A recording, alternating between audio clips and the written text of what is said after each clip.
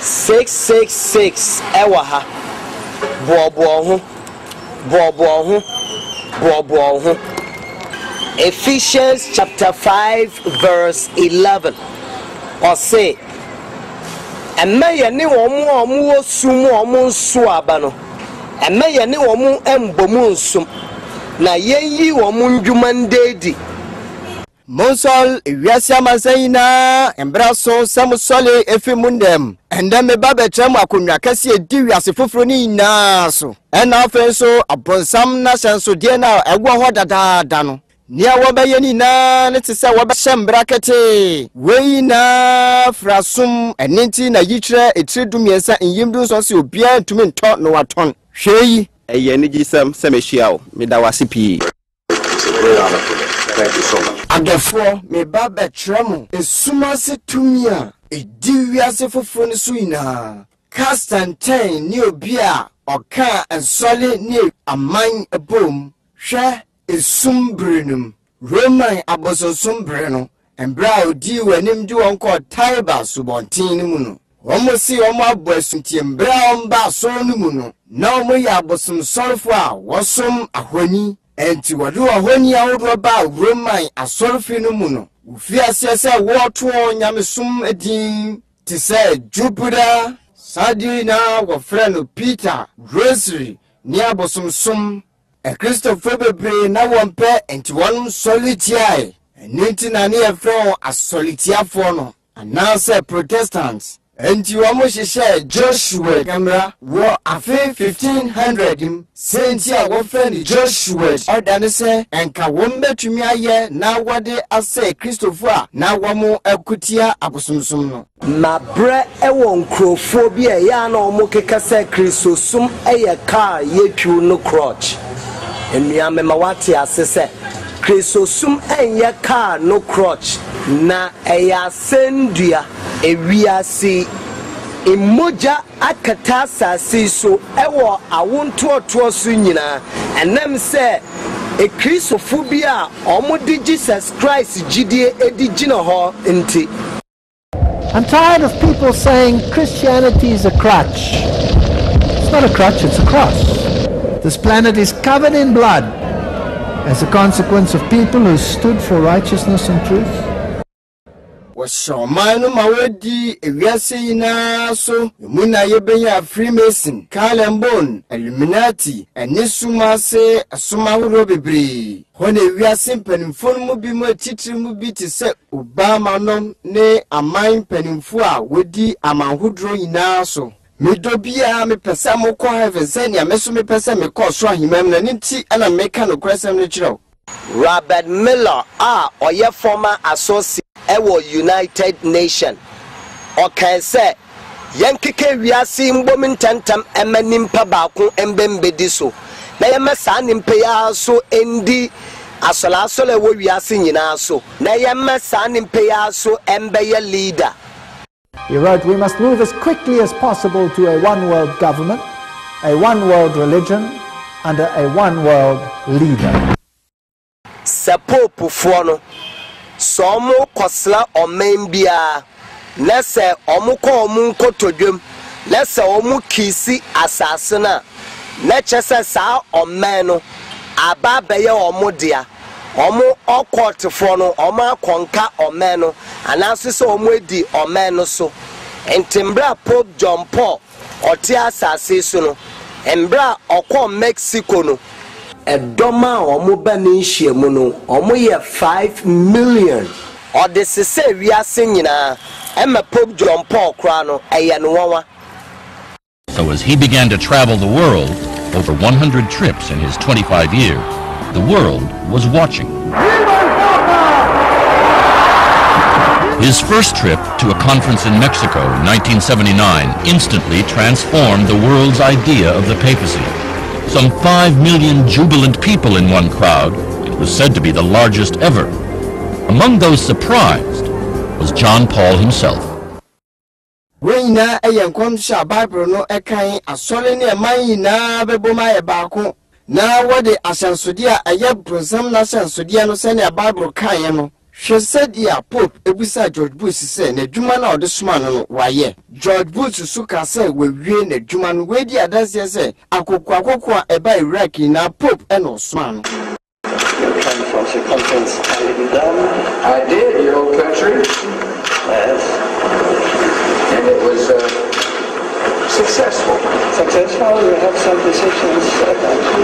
It's not so easy. Iraq won ekoye or how Emma Pope John Paul na afre kra Pope Benedict enso egusu a otwa eso na wahwe se asumdwe ebeba eye Middle East na wasan hwe biem na wama Europefoɔ nyina aka bom sane ebeya obetumi edi wiase nyina eso na ene America say Chinese foɔ won Pope John Paul asem efri se ono enemom communism eba efom. Nanso Pope Benedict adie wanya ekwan a otumi ekɔ China mem enam eye ni secret society no eso enti na MPP no eye na secret society anasa eku a won ewo esumase no wanya ewiase nyina fofofo so ekra onipa dodo na nebisa se adan na mahodo so mpanimfo no eye a wotie Pope Benedict nasem na mpo no sa wokɔ no ne US fo mpanimfo hia na no won kasa eye a oji tumi bebre efri wo Sanso no ko United Nations so a otumi agi tumi ni bi efri honum. George Bush ni papa embre yo mampani no oka se ewiase foforo a yedi bedi nipa so na yedo ma kwanko asomu no afedi etumpon. Now we can see a new world coming into view. A world in which there is the very real prospect of a new world order. Pope Benedict efre wiase mpanimfo ina emode to wanim se onu no bani a odi ewiase na so ema osan embrakra. Pope Benedict XVI is calling for a new world financial order. A document entitled Charity and Truth was released just hours before the G8 summit. CNN say Pope Francis or your Jesuit and the Rias Mundi. It says Jesuit for omuno creating tokone atete ekosu Rias nyina na samba kwa CNN omu kan say omu say America for omu game bra na omu ji tumno mba omu walemba ene mba ma omu walemba ma no Pope Francis no mesambla na ye adwuma wa America. The first Jesuit pope, he opposed Argentina becoming the first Latin American country to legalize gay marriage. Secret society wamukua ewosum wamafra amanpenfo di amanyina so godwa so ahye esumbiem enuntina Revelation chapter 17 efresa etumi edwaman emame. Jesus Christ ni ubia owuji ewiase amansayina oche ubia atono so nanso satumi die wompese obeko Jesus Christ so nemmo wompese wokɔ womuchen na wobeka wo bone atre satumi a eye antichrist entihwemfuni wodi emanpanifo ina so said Revelation chapter 18 akan Omuaso ne control president a ewuwiase na Revelation 18 bofo kese ni tie mu kase Babylon kese na hwiase na baye humfitina bia abaye enumafi ewiase amansai na anum ne dwaman ensano ahemfo a wuwiase ene no abodwaman na betramo bonsam nation so the mark of the beast no. The Bible first had to me beast. Not the Bible who also cast the mark of the beast. And not just a to me our mark and no so yes the mark of the beast. Beast a yetunia Yankopon edifre sa antichrist. And nothing omoka ever one more book in catechism say Sunday a ye one chance to dear. No one dear catechism book for fra abe dear woman can say yashan dear. Yedenya say and numpun one kind of question almost the same no even no menda ko consider the mark of the beast and tisenya iriaso for ebo tim akika ebisi a computer chip yede be shi nipa hunem awo say we Bible so ba bia ebi so say 666 eso say Revelation 13 verse 18 na edi adanse say antichrist nipa we onu ani no ma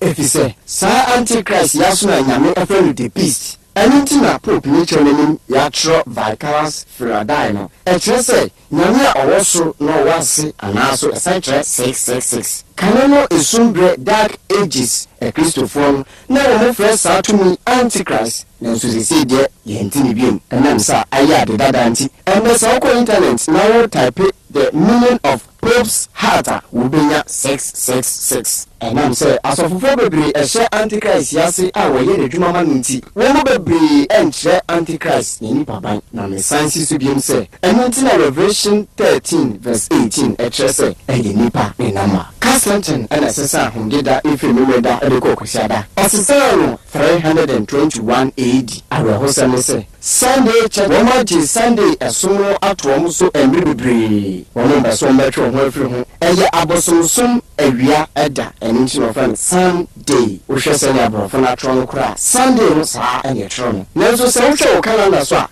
Consider any da edikan ewo na wotwim arehosa ne se wabo yatra and wabe ne se atweden bum and a da edikan ewo na wotwim if you say social Revelation chapter 12 verse 9 a say bronsam beda de rasina enti bronsam egusua na makwanso efra manfoni ai Christopher kura kan enuanom ayano kwese sisia se wukọ asori kosiada wonje bronsam na shanso ati se be yembra ewe mana wutim aninti na manaman bebre wotete se wo pese wo shambra no ne mbumba be mayeti asese American bum enas wo shambra na abeko babia if you say Revelation 13 and yeti asese American ye maya obesho man na se yenso eye ohoni anase beast ono aso ye friend Antichrist a wo hwe sinu and this America for shambra President Bia or woman also by Shambran, George Bush crack and say, well, most of what a secret society, I would be a man in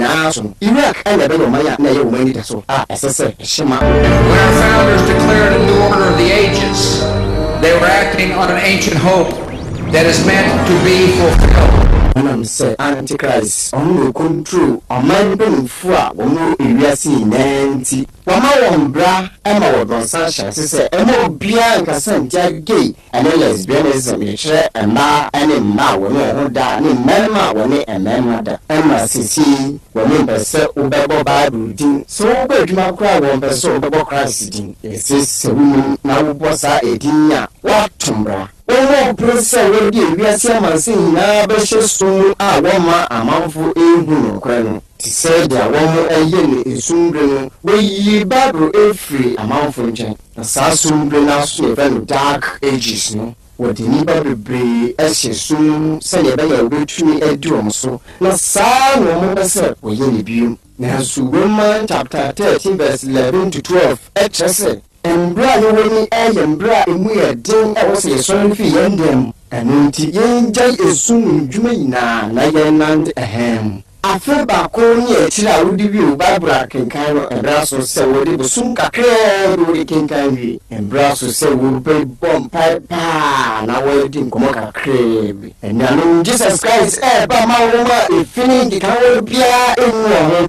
I'm not Germany before a sorry tea Western Church before no. Queen Elizabeth a sorry Roma a year Christopher. Now so a nay upper floor and Nancy breed in the memoir. Once I sorry tea a year Christopher. Na yentia maniba there before Edibai. Cassiabella Ebe Chase. Queen Elizabeth a shabose and Cobemba Christopher a tintin. Sambi Britain Christopher on him. Christopher and I walk with Ma Untumbo Christodin Ebo Christodina. We would there a was some and now we will feed money. Na abango da so pia gay. Anamba wanema any member da embrano akoneni. We know Christopher and I want church. O Christopher will be quite try our board so our Britain. Say Britain get a Christian nation. Not to say I'm crew. And now onya crata said, Sir, the board na watro so it's ya Woma any member da and then member da Michelle lesbianism and a gay. I feel so etia atheist. Michelle Woma Indian soon Indi. And then dignity. And member one member da in ma one mother Michelle gay and lesbian abeda untem. We na a year and summer. Emma gay and lesbian for and woman Indian Indi or Mubofu. We ama or Christiania or trouble you so can say na the granny and a gay lesbian for ye. Britain na embra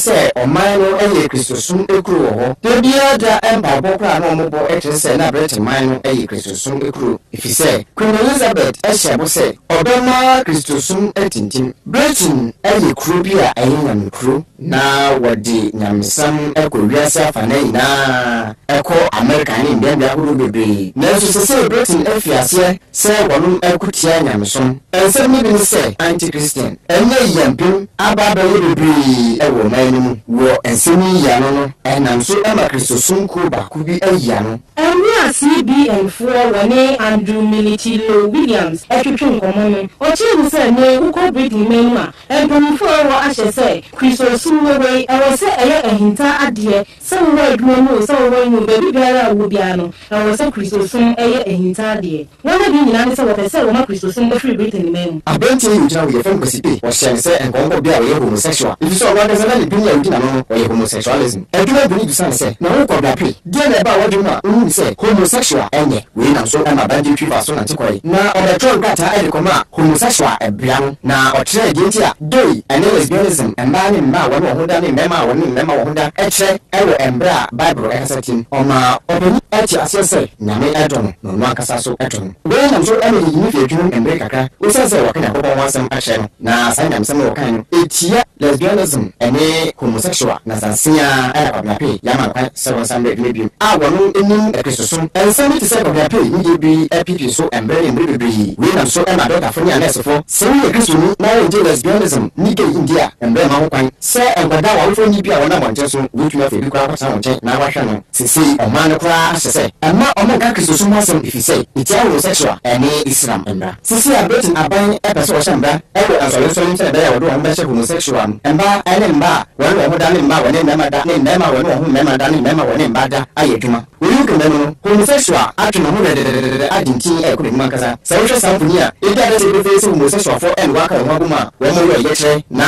wɔbɔ mpɛmpɛ sɛ ɛbɛyɛ a amanfoɔ nso bɛbɛ aba bɛka wɔn ho lɔya Paul Diamond ɛkyerɛ mu sɛ ebi a homosexualfoɔ no bo wɔn bɛkyekyɛ Kristofo no bi na yɛde bi mu agu afiase wɔn gu so a ɛɛdaata amanfoɔ sɛ Kristosum ɛyɛ ɛsom bɔne na ɛni bo a ɛsom biara Britain aban TV kɛseɛ aboa ɛma nkremosom atrɛ ɛdɛdam so ɛkɔ ɛdɛdam ahodoɔ bebree Britain Government TV ama nkremofo tumi sɛ program ahodoɔ a ɛkɔ so ɔbɛfa ɛsom ho nyinaa no wɔn ani nyinaa wei nam so ɔma nkremosom atrɛ mbirikiti bi afa UK man nyinaa ɛma mbɛ bi so atwa abɔ ho ban a wei nam so na Kristofo a wɔwɔ ntam no koraa no musɛmfoɔ etumi ekunkum wɔn nkɔfo bebree ɛna na wɔgye di sɛ wɔn a tia Kristosum ɛyɛ adeɛ bi a Canadian Prime Minister Owura Tony Blair ɛna ɔde bae ɛmpo Tony Blair ɛhyɛ gay ɛne lesbian mu mbra no tin paa ababa yi ɔda yɛfɛ Richard Williams ɛne lɔya Diamond wɔn kasa mu wɔhyɛ mu sɛ wɔn de kɔkɔbɔ ɛma Amerikafo Kristofo nyinaa fisi Obama ɛne nsa hyɛ mmerɛ bi ase a ɛno ɛba bɛbɔ gay ne lesbian ho ban sɛnɛ ɛbɛyɛ yɛn kasa ntia wɔn Obama ɛka ne obi a na wɔyɛ Prime Minister ne yɛfɛ ne Tony Blair wɔhyɛ ne suban ne nanteɛ na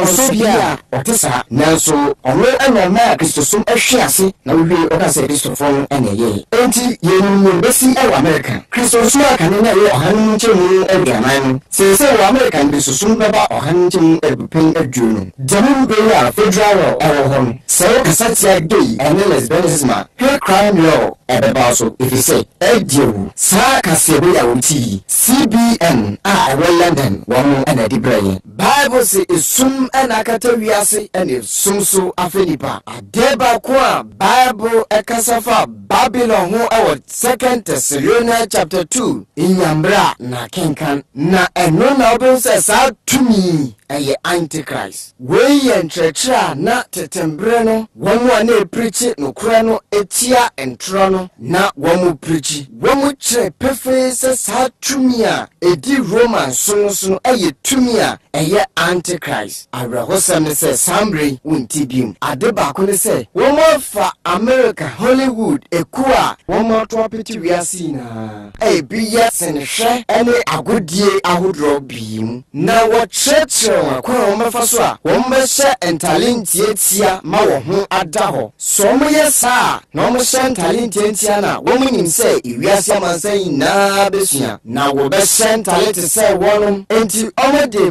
Babylon abosomsom ntalentia wɔn ade jamfa gu so bronsam ɛkyekyere wiase na bom sɛnea ɛbɛyɛ a wɔn bɛnya aboa na hyɛnsodeɛ a ɛyɛ bronsam ahyɛnsodeɛ no bi sese sei womuni pedwe na ye confused enam santi womutumi ntrese we ye papa anabone woni me kwa faso sentale womuni me kwa faso didi enitina Revelation chapter 18 yankopon boye me yati asese ewiase abaye brosam na wombone enuma wonwontew ni sunsun fina sa Babylon sumia eye confusion sakasakade womo mfoni animu a womo ye won se womo ye ahobrase e Christopher nanso womo dentro dada wiasefo antichrist esmane ho ewo ehem Bible efra eyi ahintasem na ahintasem manipa bebre Revelation chapter 13 extrese ebeye wiasefo yina wonwa so mote sa beast tumi asia embra sa tumi bombese kwasida a eye mark of the beast naseno wiase na be wonwa sawohwe mfoni a ebeya obewun se esumesum ewo wiase nyina omutri ewo America no obewun se omo ebe pope nchen a no mo ekisi ne nsa no mo ebutu no mo asom no na asola ewo wiase nyina sampenimfo ya omo hyentale tuntumi a omo be pope nchen a omo be besrani a omo ba na pope na wa kire omo de oso omo ye said ebe ya omo be sese asola wo wiase nyina na omo de omo akosumu ente me pese wonya mbre na wo hwe samfoni ebe ebinim ya Methodist ebinim ya Baptist ebinim ya Pentecost minya mbre mbobo ni nyina omo di eye Sunday asola wo wiase nyina enu ntina na omo ne omo akosumu no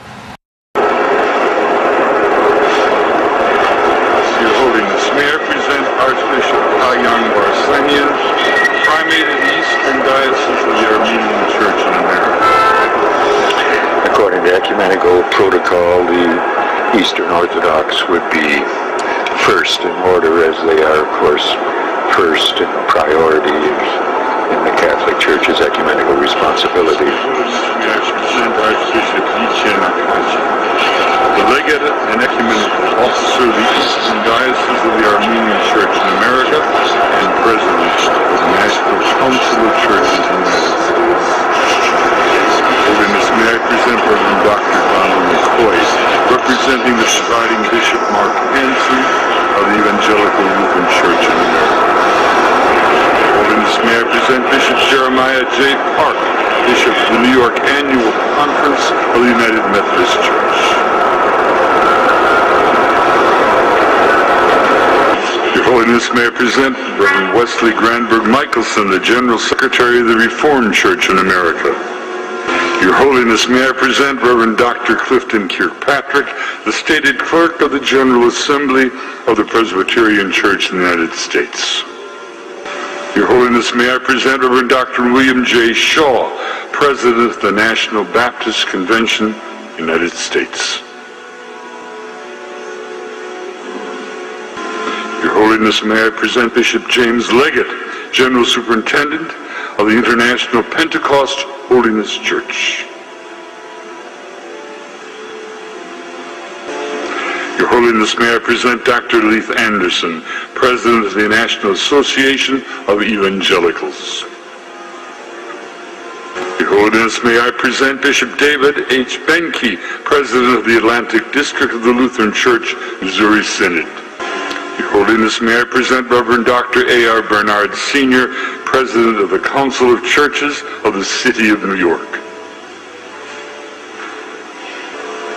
Your Holiness, may I present the Right Reverend Mark Sisk, Bishop of the Episcopal Diocese of New York. Antichrist, ewiase mansan ene Christopher bebre ni nsewe yembrembu no bebano oyentemo awoni eye dwuma dada won wopese nka ewiase mansan asonasuni na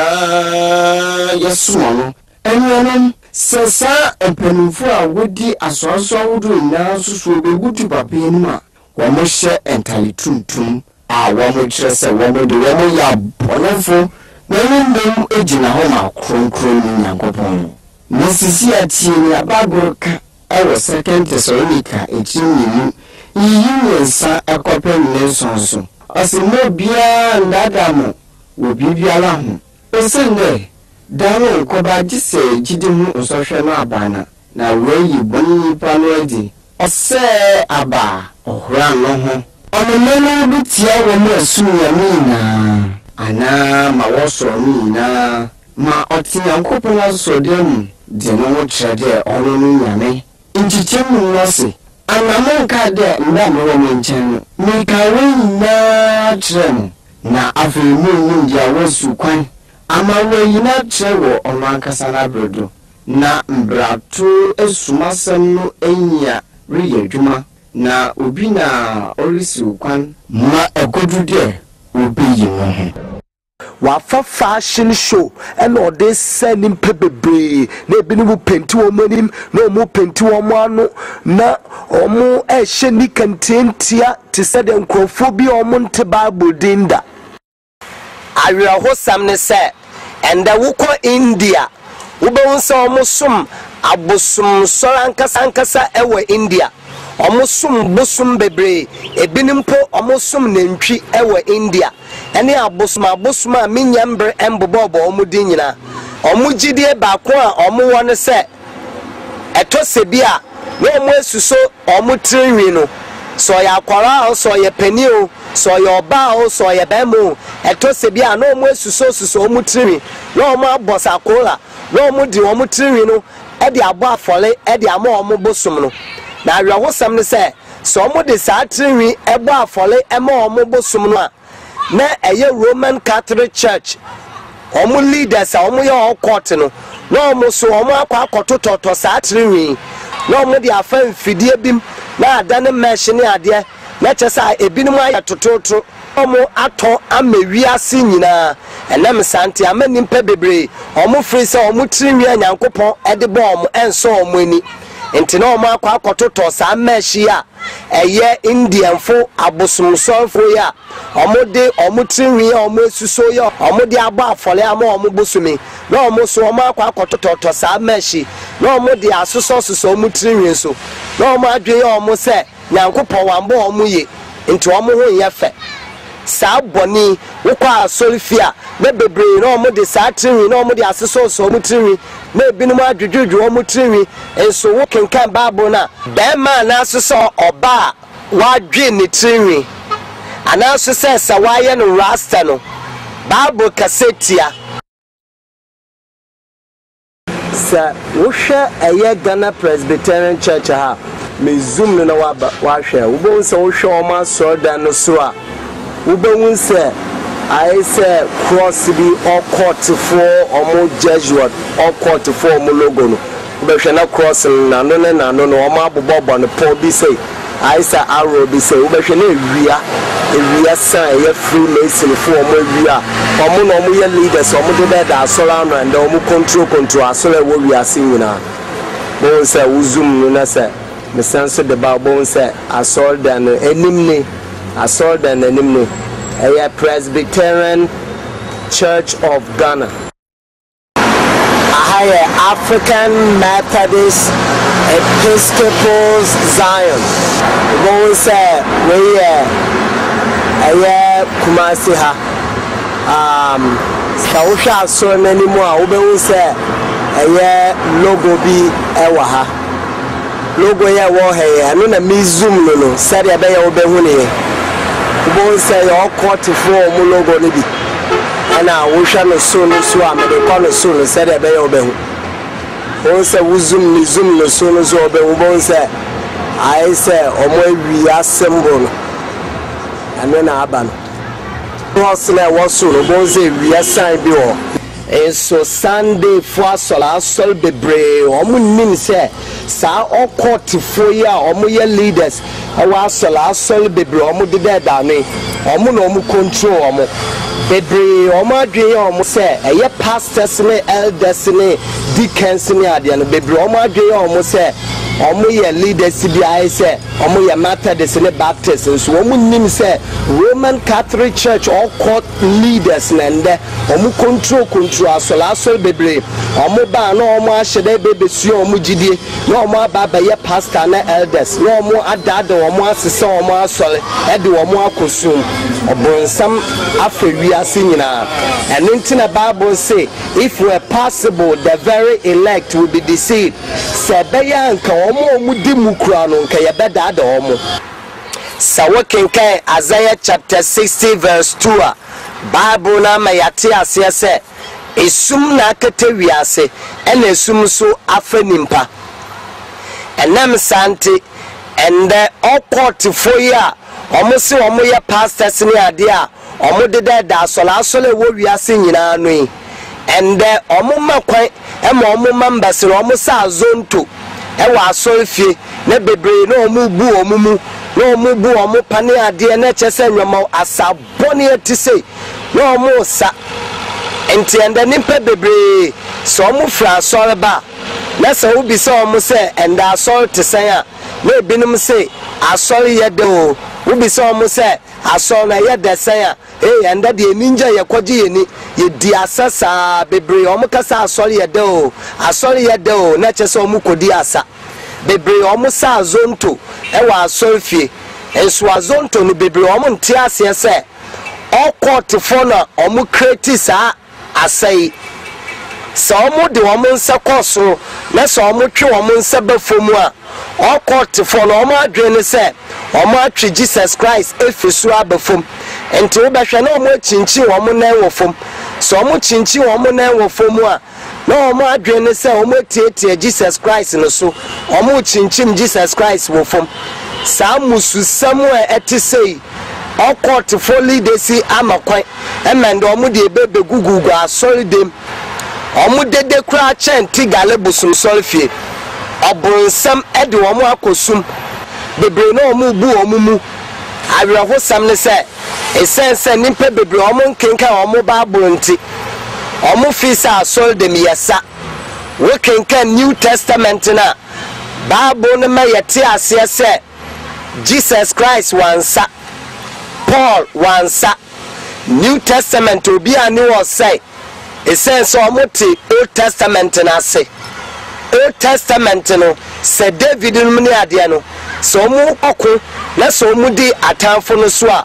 wo behwe na omo esa na omo ji omo ni esense omo di atamfo no so enti sa wo be Revelation chapter 15 Bible no mayete ase ewo Revelation chapter 15 verse 1 to 4 no o mayete ase se ye wo wiase awie yenkunimdia no embe yenkunimdia ne baba embe Jesus Christ embe obepie ewo n'enwumnyam no sambre no ye bekwa awoyen bi nsida onene na abofo ne neja omupie ewo n'enwumnyam mu a ye de ninje ene ayeyi ene ntuntum ene ye de bekoso na mbe no ye bedi otamfo no so omuso nkonim na sambre a nimpe bebre omugu asolde mu a omo hye ahyewofo ntalententi a omo adegyefa eguso a bebre na nkasa obehwa no na mpeteku ya omo se omo ye leaders a ebinum ye pastors ebinum ye elders ebinum ye deacons ebinum ye youth leaders a and then omo adada members ne bebre obehwa na omo asolfie no omo dede kura bebre ya chenti gale bosumsum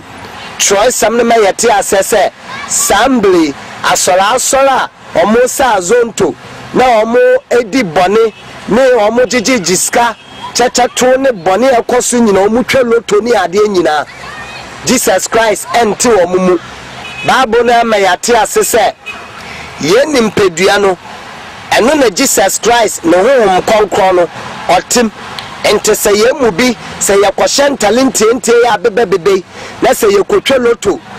ana so se ye to gambo na se ye didi atambone na ye bone ekoso asase so ye bo ahyewo na bone ye nyina na se ye bia Bible na ma yate asese Nyankopon no honhom no ontena ye nimpadue mu esense ne honhom no ɛyɛ honhom konkro ɛyɛ honhom a ɛyɛ fi. Jesus Christ can wɔ Matthew chapter 6 verse 5 de kɔ 8 no ɔse sɛ yɛdeɛ yɛbɔ mpɛ a mama yɛmbɔ mpɛ te sɛ nyatwemfoɔ na ɔmo wɔ abɔntene na ɔmo wɔ asɔrefie a ɔmo bɔ mpɛ ɛde kyerɛ na owie ɔse yɛbɔ mpɛ a mama yɛnsisi so asɛm baako a wɔka no mɛnsan so nsiso bio no we are sanso katwa so say or say ye bompe ya mama ye bompe to say hidden bro for kasa ne abosom solfo no we are see omo mpa bo de bebre no omo fi say ye de betie omo o we are to so see omo anya omo nhila dada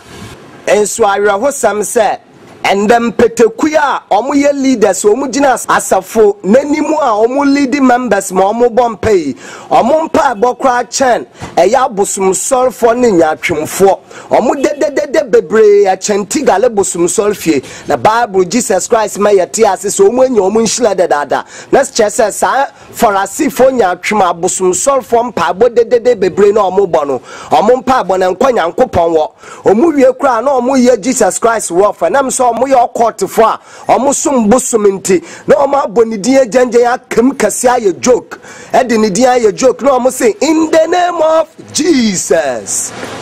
We can Revelation chapter 16 verse 13 do 14 or say me hu aponchani and also sa apotro miensa a omo yen sanchane Bible so omo ye obronsam honhom na mamembi se wasam we hu apotro and also sa atwar and also say aponchani a ode nano aka obi te se owoda de bia na honde ne nano agagagaga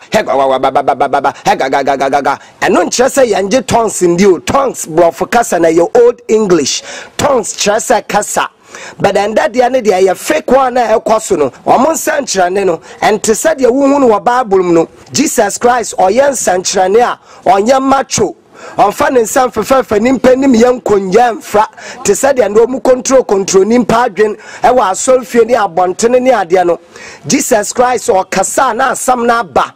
onye macho enwoso no ma no ntitintitin fifiri te said and hu no enti counterfeit na so san tro de no eno na ndem petekunu bebre omo ya no Sunday mbla na obenwu nyankopon ba ye gina ema nyankopon eye no homjeda eye Saturday a ye nkoje omo awiasoma ye Sunday mbla no sambe no obenwu nsanchira ne papa ewo Bible mu ye nkoye macho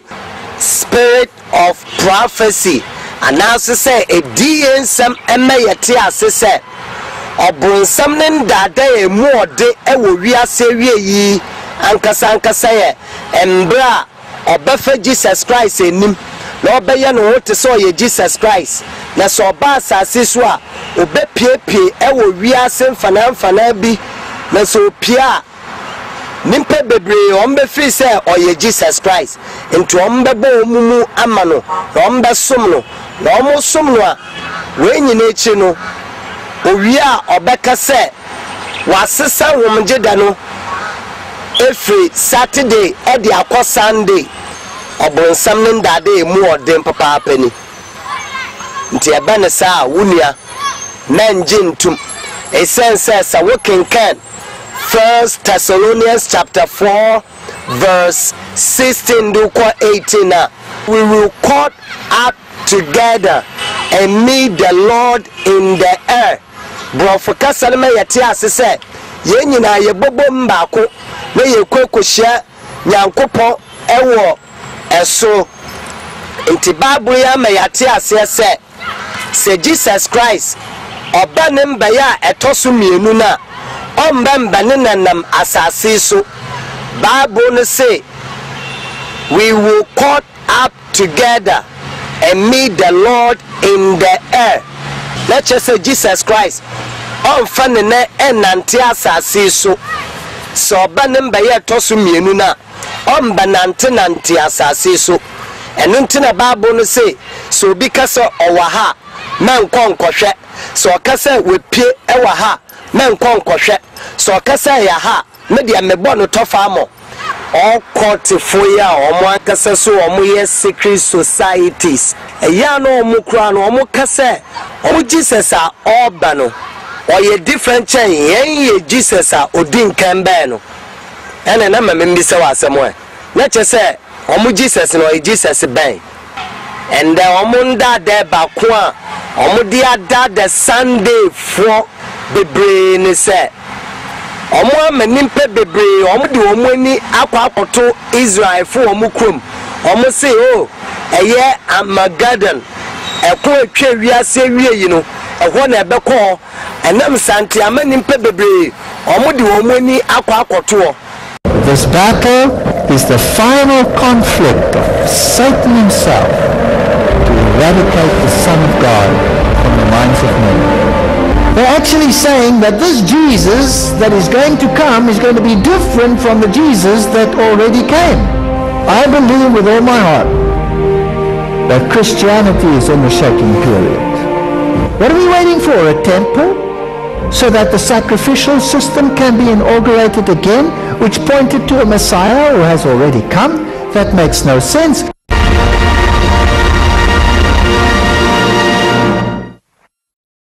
Jesuit order and our secret society and man for what so already and peniful SCC we are saying one and AD we are saying now and also your friend one world government and I say we are saying now we be dear so what democracy and United Nations so the we are saying now you now to me a dear so I just be and say we papa so the president now one for my amount. No one for what I see democracy. Say that when you to me and you're going to do so, and it dear what you to cry, and then that and we be you a dear fever. Nature with deep a cushion, send out weapon about Jane. Say, when we have figure, now we G or man penny for flat of you could Sausha sa Jesus here. Uba said the media to both away Jesus in the picture. And say, Sausha here, Uba said, Usha Sonua, Uba said, Omaya bibi to say a reaby, and then it's in it. When you are caught to form Jesus in it, and in version we are the Hawaii Freemason for Niadiano. A Roman Catholic or court leaders, a your court to follow my draw, or my young fair when in plain so, and Omodia that we are serious, a woman, but Nimpe baby almost can come mobile. So, sound for me. Uber say, I say, Jesus, so Uber say, change. Until both organize around the circle, I want it to so. And the Ghana, however, say a year football, and then a year Ghana for more papa. And to Ushaha, who both say one magazine near the end of the brain or matter, no more the call movie. Usha Bashano be Nitrino, who are young to say a cocoa beer, and I say Nitrino, fifth, and no way Janet Tente, and Tiabanasana, Ubashana Ghana has to be a super so Nitrins are. I say ye Jenny fifth, and ye Janet Tente was so. I saw Cocoa Bam BBC Nitrins to say.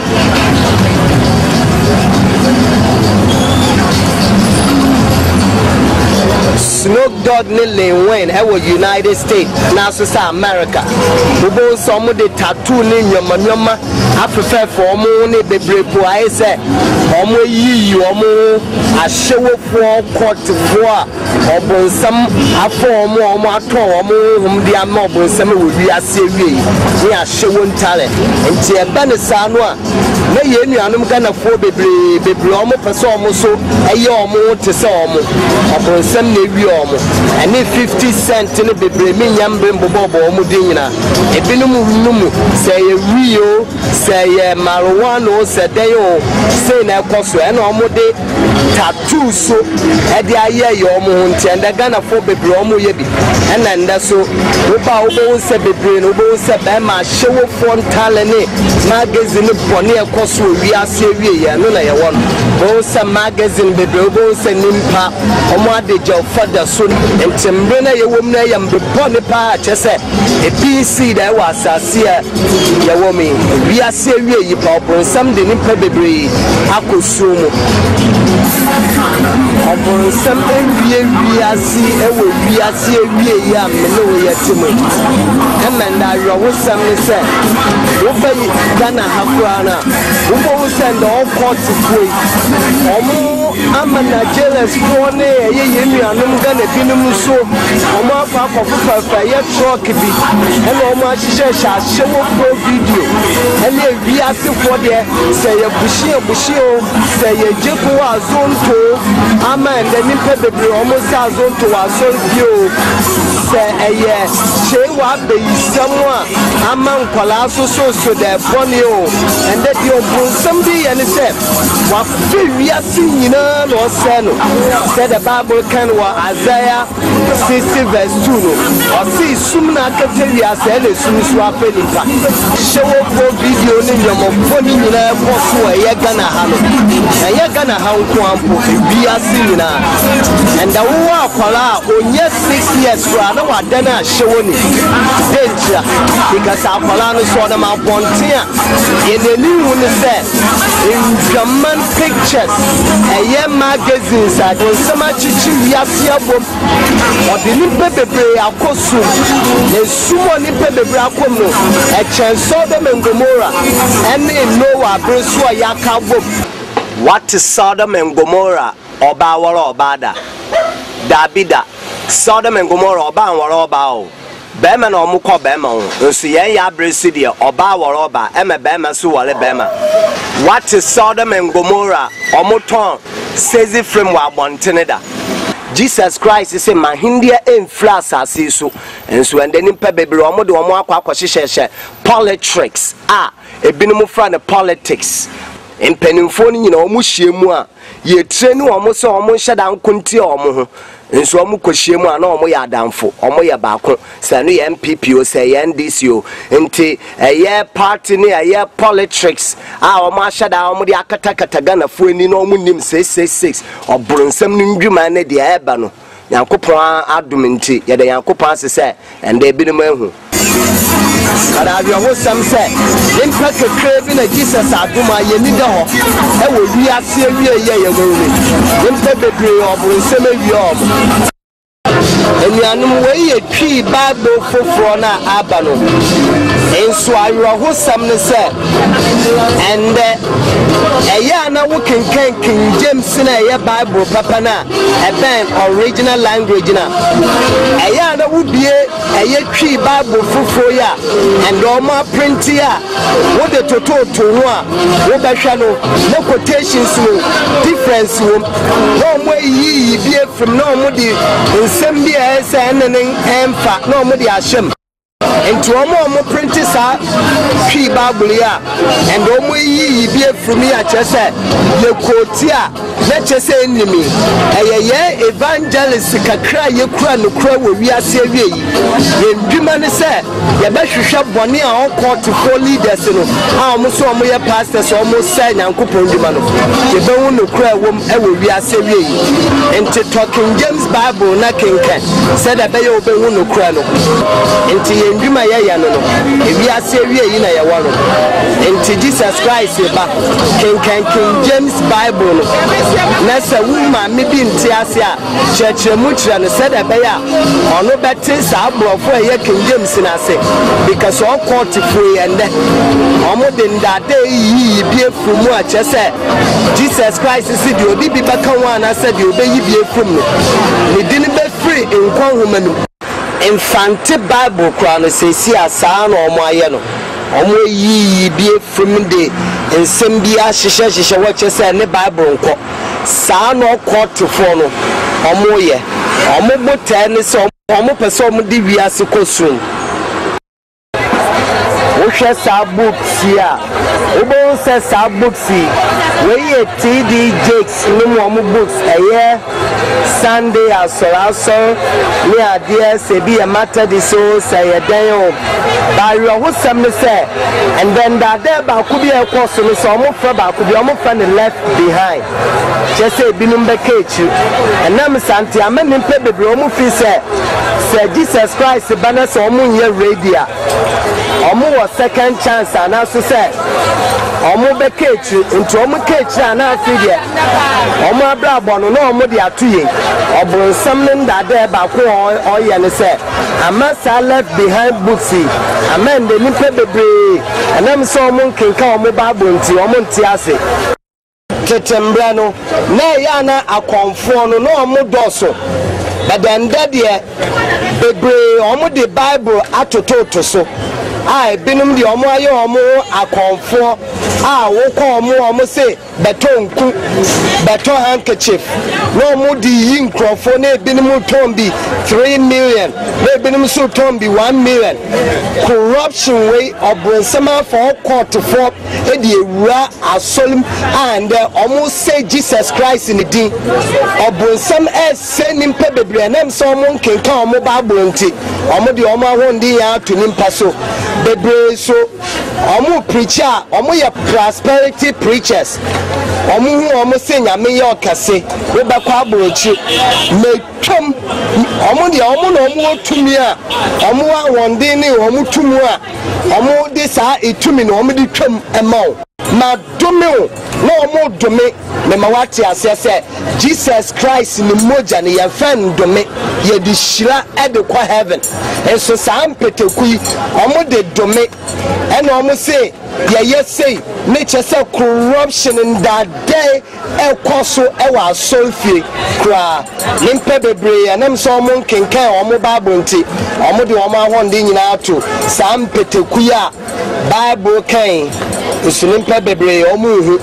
Isaiah chapter 60 verse 2 or says isum akatawi ase and isum so afenimpa na nam sa afenimpa bebre nti o mo hu unsa wo hye sum cha na afide weni no kra asesa na afide woni me kan bio ai so obi a wa ko toilet sa ho bon ahyase a na so opa ne wansam na o hye ho cha wo behwe na nka no nte bio na afide nka no ene na age nti nimpa bebre sum na akata o mo so ama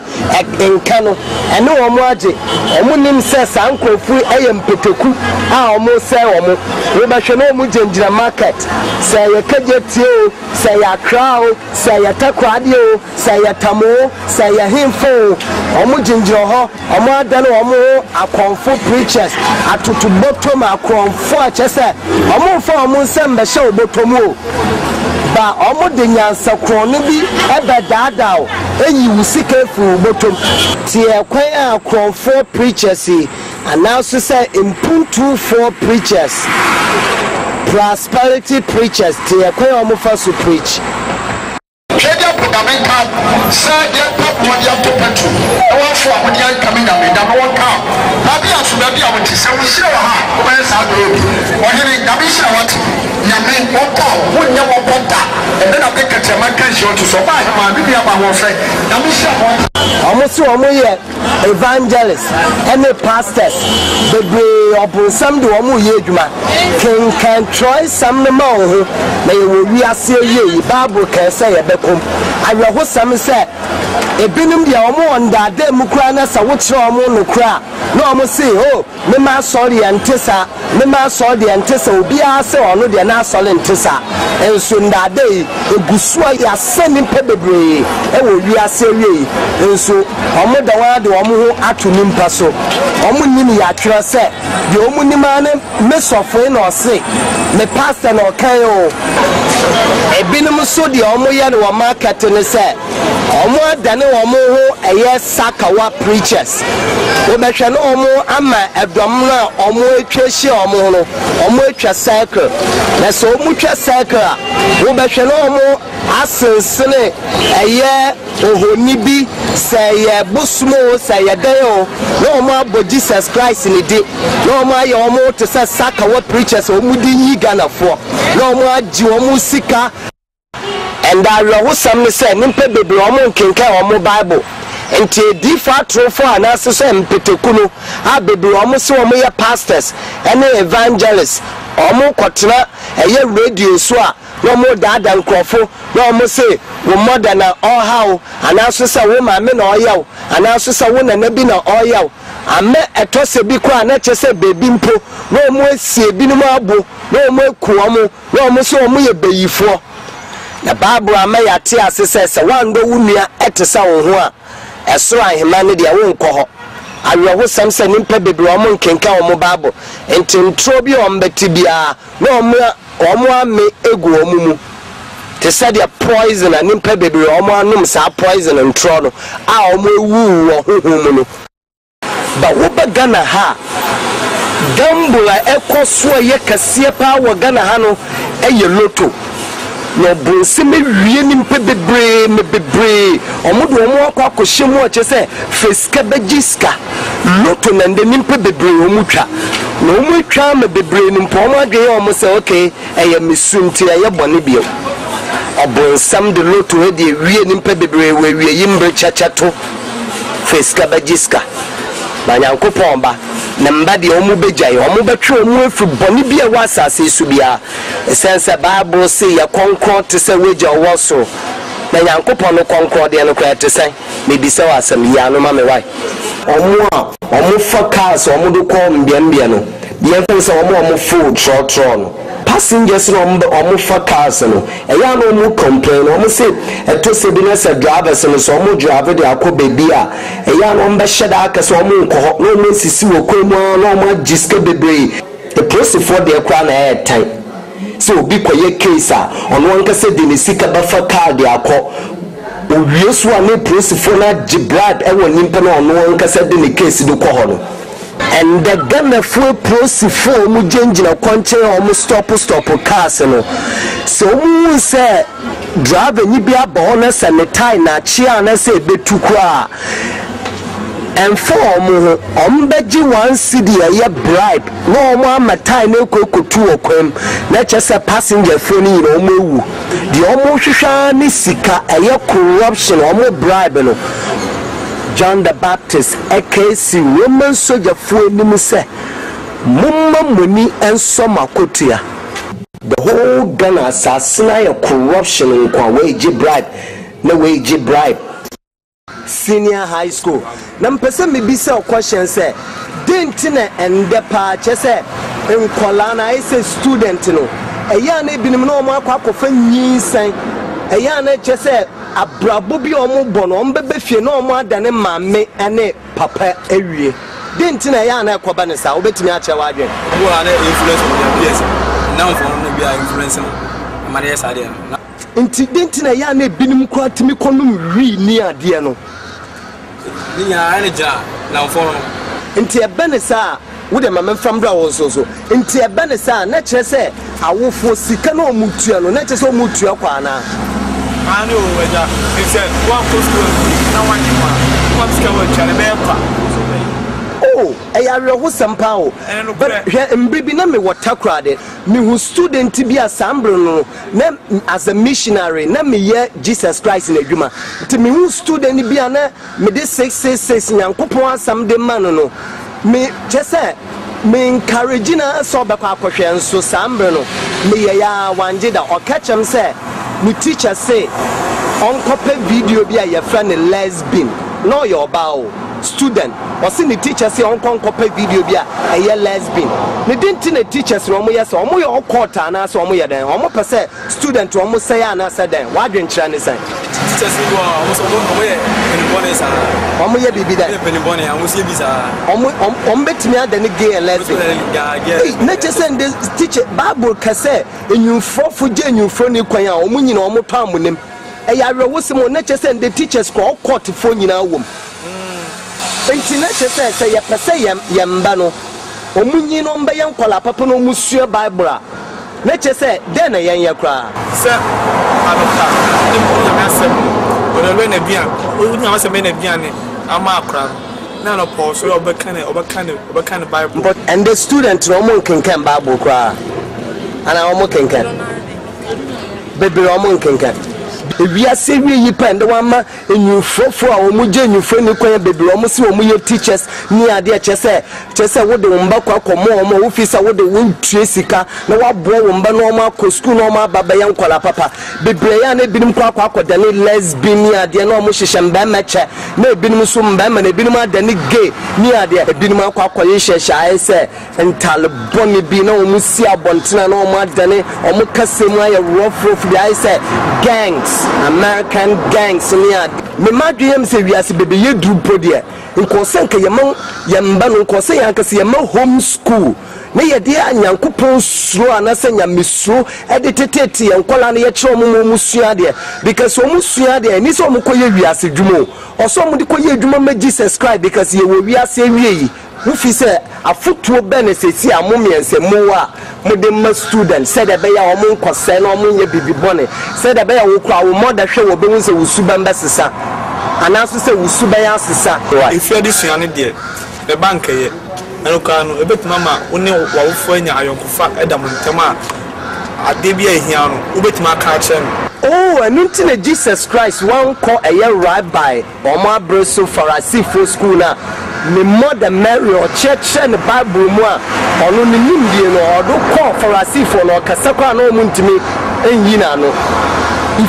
aye phone companies omo Ghana he nyina omo so and omo register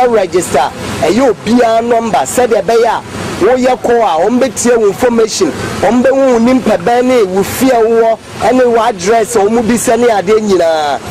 Vodafone omo company kase no bo so omo potentente no no twia be nim said e be ya obe hu ne ye enti e be ko ne nim na ya akohwe bibia e koso say we share picture na da wana wo be say picture we eye all court for mu logo a eye Freemason for mu logo a chese omo do control wi ase and in say we register wo number no omo wo number ni information na enti wo kasa kwa na omo record wo call omo tie say de be ya so we solitude omo court one word government a Freemason for no a skull and bones ni bebre ku bebre a minyam brembobo ni nyina na chese no mu e kwa omba foso ombe yiwe fras asiso enti omo logo na no ni zoom na kwachi said abaya ubani twira ne ye aye Vodafone omo company kasia pa no eno ni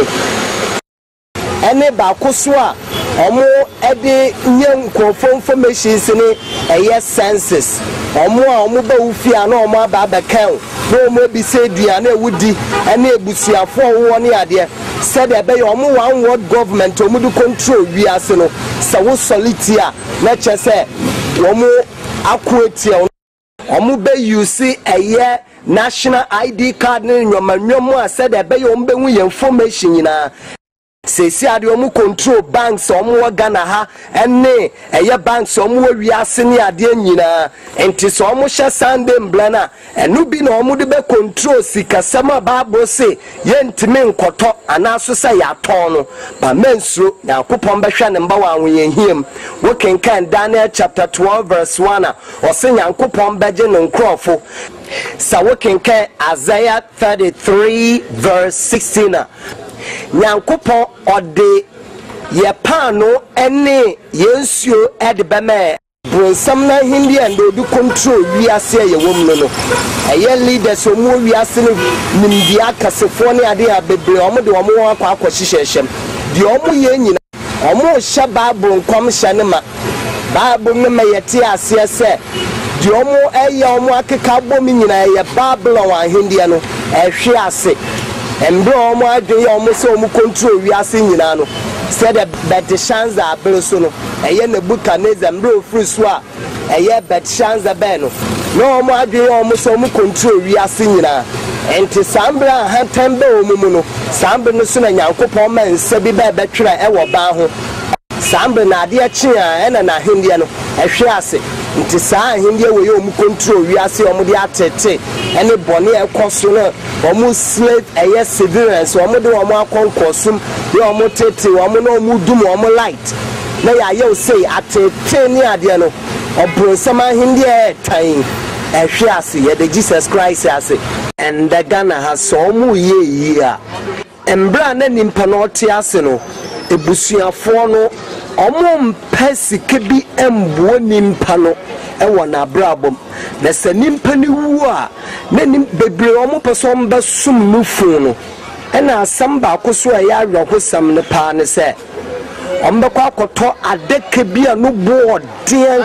kasa na omo de akwa akɔhye fom na kyese mfotie di adeka na asai babu kasafa ti worship anyankopɔn pese ye bese ni sika ensu ebusuafo na hantenti ombekwa akopa adeke bia no bo den na omo akoto bi wa ise ahwehwe bi na afemfam o sadan o na ebinum sa azonto ni asa bone na ebinum akono ma peteshi ni asebi ense ene anwum bi omo to ase sa akode fo omo nwum ene lumba hyewo nwum na anwum bone a kyese ende ekoso Ghana ha anwum bebrepo a ya na omo bono se tetembre na ye yankwala na nka omba bound sa anwum no enso ende omo amakwan ma omo bo sa anwum no Bible si due sa wo hene ya akwara yankopon wonamba na namba de na asamba ye adwuma amen. So can Luke chapter 23 verses 50 to 56 na Jesus Christ mbro we ano omo man body na ade anche nim ehwo na no omo kokosie Jesus Christ ne body na mbra na Jesus Christ o wasa si sukura no no wa danfo bi a na ye friend Lazarus na mbra Lazarus o we ano sambre po na Jesus Christ onumpo ye nyankopon no enso na Mary no onim enso omo amfa Lazarus ne body na anto antwen Jesus Christ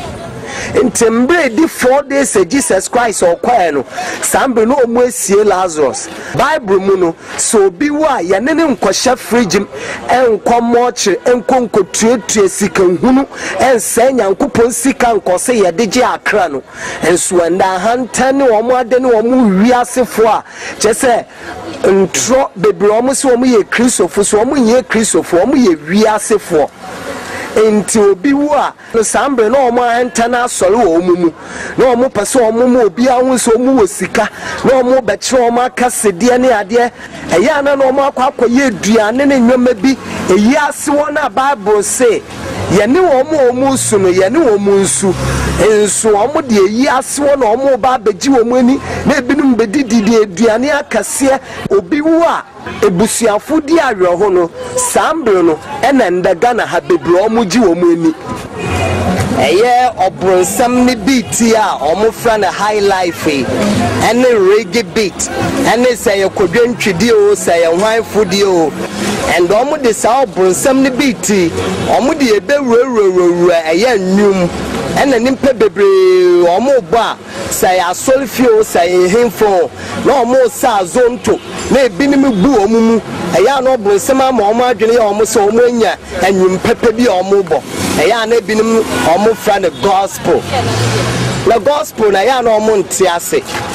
wontimi nkofo bronsam ne beat na wonfa mbaka eye Jesus na asam na wo ye wadwene se okay we ye fra ne eye gospel ana so sa nyamenyom ente sa enye adwuma sa na ye wadwene sa wo boa nyankopon ne nsaso a obetimi aboa no ho timen nkofo bronsam ne de 50% na mfa nyankopon ne de emfra tuntum anaso se esum ene kan omuhia enyeye osa ba akokɔ enti de bia obo se wo so kane a wo behwe na esum no wedwane anaso se ekan ne friwa wo behwe na esum aba enti omunhia ema no yeye osa ba akokɔ spirit of prophecy anaso se ediensam aboyen kokose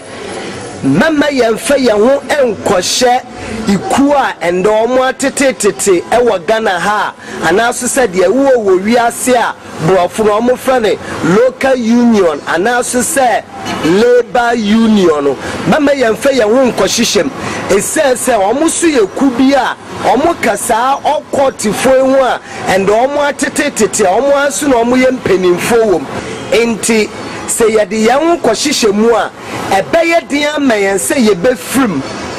obronsam edi saa kui adani efidie bi a ɔde ba chichiri ne mpa bebree sɛ da bɛyɛ ɔmo ntimi ɛngye ɔmo ho mfim na ɔmo bɛkɔ akɔgye kosida mbra a ɔmo bɛhyɛ no wɔ asase so a wogye tumu a na kyɛ sɛ w'anim a wɔadwen wɔ no wode agye ɔboronsam ahyɛnsewodeɛ no atom no enti menua spirit of prophecy anaso sɛ die nsɛm abɔ yɛn kɔkɔ sɛ mama yɛmfa yɛn ho nkɔhyehyɛm wode wo nkɔhyehyɛ mu ɔboronsam ahyɛnsewodeɛ no a ɛyɛ som a ɛba no wontimi ngye wo ho mfim nti twe wo ho fim tetembre no so obi yɛ n'adwen sɛ sɛ ɔpɛ sɛ ɔpɔw no ho anaasɛ sɛ ɔsesa ne skin color ɛyɛ ana nimpa bebree ɔmo fi sɛ saa nimpa no wabɔ musu anaasɛ sɛ yɛkyiwɔde kɛseɛ bi a nimpa no kyɛ sɛ adeɛ bi ɛnyɛ wayɛ nso awerɛhosɛm sɛ nda woba Ghana ha mba bebree ɛne ebinom koraa ɔmo yɛ mbɛɛma ɔmo akɔ akɔtɔ slade bi a ɛma ɔmo color no ɔmo skin color no ɔmo pɛ sɛ ɔmo sesa no na ɔmo yɛ different bi ɛyɛ mususam saa de wei na Michael Jackson ɔyɛ no wɔ America mpe bebree ɔmo hwɛ no na ɔmo fi sɛ wabɔ musu anaasɛ sɛ wayɛ adeɛ bi yɛ kyiwɔde bi nso ɛnda awerɛhosɛm ne sɛ woba Ghana ha mba bebree ɔmo akɔ akɔtɔ sladeɛ bi ɛna ɔmo so ɔmo sra ɔmo honam a Nyankopɔn de ma ɔmo no ɔmo mpɛ ɔmo pa kyerɛ sɛ ɔmo nim nyansa kyɛn Nyankopɔn na Nyankopɔn ambɔ ɔmo ahɔfɛ nti ɔbronsam ɔmo control nimpa sɛdeɛ Isaiah 60 verse 2 kan no esum na akete wiase ɛna esum so afa nimpa yɛn nuanom Ghanafoɔ mba bi wɔ hɔ a ɔbronsam ama ɔmo adwen yɛ ɔmo sɛ Nyankopɔn ambɔ ɔmo ye yɛkasa modesty a na kyerɛ sɛ obi a hyɛ atare bi ma akata no honam so ye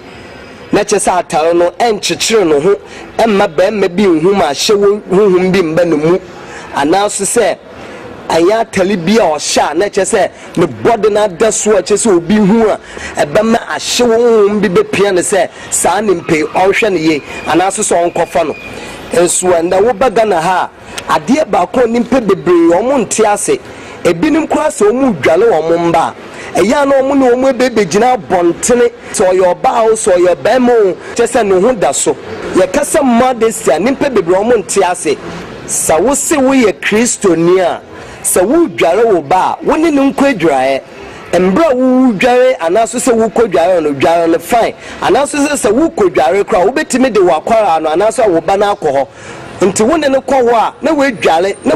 ɔno so wo kɔkora men kɔfa ntuma bi ensi wakoko ɛma wakoko ɛndedadeda so te sɛ bosomsomfo bi ɔmo nge baaburu ndi a ɔmo honam dedada so ebinim so kodware a ɛyɛ na ɔmo de ntuhu bi esi ɔmo akoko na ɔmo akoko ɛne ɔmo tie ɛyɛ ɔmo sla ho ɛdedada so wɔn nyinaa de ahyɛwo honhom fi ɛde brenimpa sɛ wo mo obi hwɛ wa Bible say deɛ nam no so asintundi ababa no ondie ɛndɛ sɛ wo kodwa mu a sɛ yɛ kegyeti o sɛ yɛ Accra hemfo sɛ yɛ Takoradi o sɛ yɛ Ghana ha hemfo wo kodwa mu a ɛyɛ na ɔmo tɔn adeɛ no ɔbronsam ɛde wicked etimodin bi aba bɛhyehyɛ binom ɔmo kɔtɔ adeɛ bɛyɛ sɛ 2 cedis a obi ba bɛtɔ a ɔmo atɔn agye ne bɛyɛ sɛ 10 cedis adeɛ wɔ akɔtɔ no bɛyɛ sɛ 2 cedis no ɔpɛm bɔho wokenkan 10 commandment anaasɛ mblɛnsɛm du na Bible say do wunua te sɛ wo ho enso obi kɔtɔ phone bɛyɛ sɛ 10 cedis a nunua bɛtɔ a na ɔpɛ sɛ ɔde gye no 1 million ɔkɔtifo yɛ ɔmo yɛ leaders yi ɔmo design ɛyɛ fashion bi a ɔmo aprinting wɔ paper so ɔmo ayɛ no bibi te sɛ magazine ɛyɛ different styles enti ɛno na ɔmo de amema tailorfoɔ ɛna tailorfoɔ so na ɔmo so ɔmo ayɛ no bibi te sɛ fashion bi a aba so na obiara so pɛ sɛ ɔpam saa ntoma ne pɛpɛɛpɛ ɛyɛ na saa fashion ebi wɔ na akyekyere wɔn sisi na eyi wɔn ahyɛwo body no ahyɛwo nimpadua no epia bɔntene nti bɛrima bi hu wɔn a na bɛrima no na edwama no ho bɔne bi aba na adwe mu ɛyɛ na yɛn nuanom Ghanafoɔ no Omo a omo mpase omba sesa omo ahyewofoɔ ntare na abebebebe ne ede new fashion ne ade na omo de ntoma pam na ebinum so eye force ndwamanfoɔ fashion tare na omo hyehyehye no enam so omo mpase omba sesenti eya na omo ahyada na omo de nsam yiyi omo ano eya na omo se ehuhuo de minti onua mema wate ase se Jesus Christ ba wuntime mfansa me bia yiyi wo ho ano Bible say ya konkon te se weja owoso ye mu bi kra ya tena brochra be se 9 years any 10 years any 20 years ni ade no yankikamu enka se ehuhuo de enso ya na ebinum omo mpase ombese se omo ahyewofo ntale a omo apempam ne ebiso eye force ne ade a omo atoto omo hyehyenti na omo ahyeda de nsam bi eyi omo ano Kristo ni oso hye Kristo ni atare entuma na ganafo mba ne bebre omo pempam ne ade no wo behwe na bebre na emu ya ha enti sa wokoto sa ntuma we ya eye atare ya ma miwe ohye ya eye Kristo ni atare wokwa na wodi ametele ni no na wa ametele no wa permanent se de atia anaso se wo betimi akọ computer so na wa tape LNG white wo tape LNG white na wo be unsa obebie obawe na wenwu ntuma bi a opempame print LNG white ne pictures no anaso se memfroni a wo hu mamma peteku bi andada enka se LNG white not 7-day Adventist enya no kra ye gidie kire se oba kopama atare ahya osa asase na ne nansi so no ekoso akopem ne nan no osa ye 9 inches eni se ebo so na ekoyi ni shave eguo anane se ne hunam bebi ani se ba mahwe na tu no suntindua na adwama no honhom ebe no mu enti onua wo kopama atare a hwe atare a mami ehihye ya media achrewe koto Ghana for entuma no na fametele ni no na matele ni no ompam fantoto ho na ye pepepe said ebe Jesus Christ ba onkasa minimu and there's a Ghana ha court for entertainment football football no omo bon wa Ghana ha no and aba dane bosumsum bi e wa ha chese omo eya na nimpe bebre omo nimu omo twu bi boot and omo tundro ni ade nyina from chese aba dane obonsam entertainment woni e binum kakura na se wutu omo fo se mama omo spend omo time emesa court for football entertainment na ekoso wa Ghana ha no kura na be bebre omo ntiwase when we Jesus Christ are Osha Bo and as so the time entertainment. When we Paul and as Peter, why no yam breme entertainment?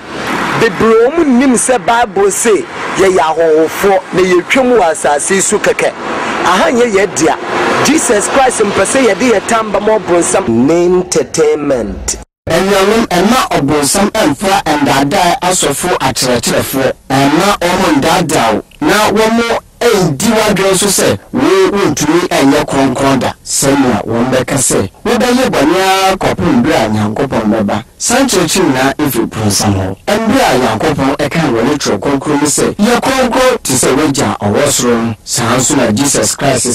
se oma wo ye konkron a wo baye konkron trudo na se wuji se bronsam eka se yankopon a odo be hye sumwa kopun bra nyambeba na se wuji di se yankopon eka se bronsama enge ne nyame adunti obaye konkron yankopon na bedi tuma okase ehanbra na ehaban sanso na okase ye konkron a obaye konkron we enya sam dada na sese die bronsam efa asofo dada foso edidada nipa nya won pa ni sika ni se won beka eka ne boye afei wɔn afi Bible nkyerɛkyerɛ Christian Christ efe ahobrasefo Christopher ende asom se wugina ehwehwe dia wopɛ na ende asom se wohwehwe dia Yankopɔn epe na saa pepepe na Paul ne asuafo wonantum Yankopɔn ebefa enkaya som akɔ heaven send revelation etudu ni eyudu som ekanya no Yesuba nyina bɛyɛ te sɛ asuafo Eniti enrefe enkaya ejina ekwan a wobefa so a wobɛhyehyɛ wo ho sɛ wohwɛ Jesuit America Hollywood wo sene a ene senia ekoso ewiase nyinaa no a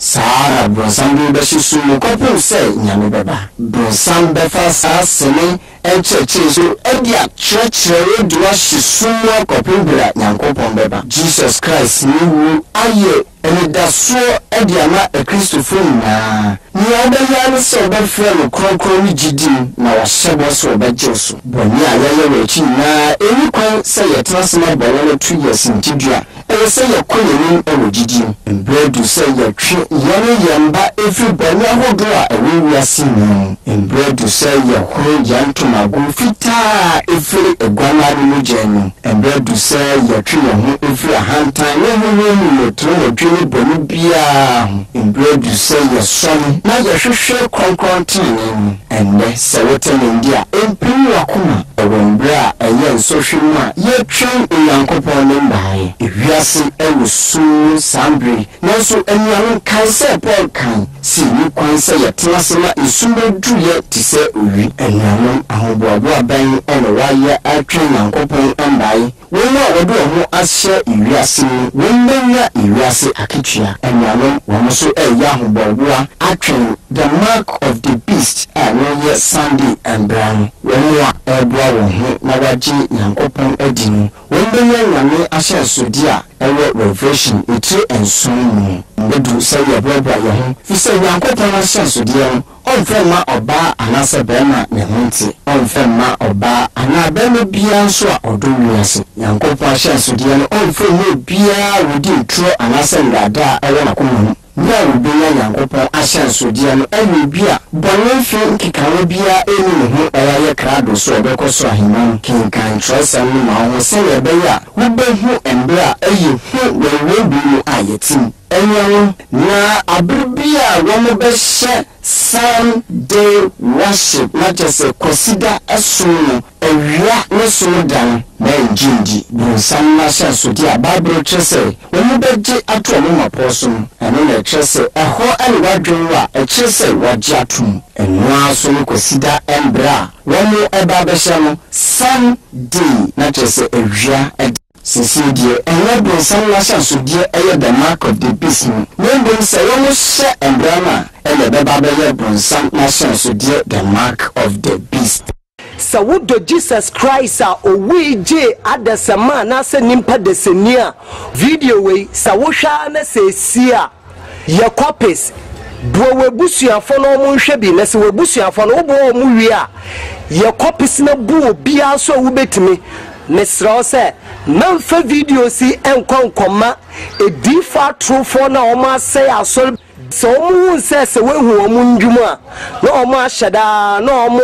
aye o mu te se de o mu no ya adwen o mbe hyeda kesetie ntro no se de be ya wo beji o mu atum na se woji o mu tum wi a na o ma pekon bi o mbe fa so o mbe dada o embe na Clinton oye mampeni e wo America mem Pope okosra no Clinton ebonu mu asema no e kire ne se ono ne kronkron Clinton kire se wo ma gina tum e wo America wo mbribi na America empese obedi tum ya tum Islam DC ye e wo esumbre ana se dark ages nimunti na sesia de America mani na gina tum Clinton kra e ka kire ne se me ma wakwa Your Holiness, on behalf of all of us gathered here today, indeed on behalf of all the people of our beloved nation, we welcome you back to America.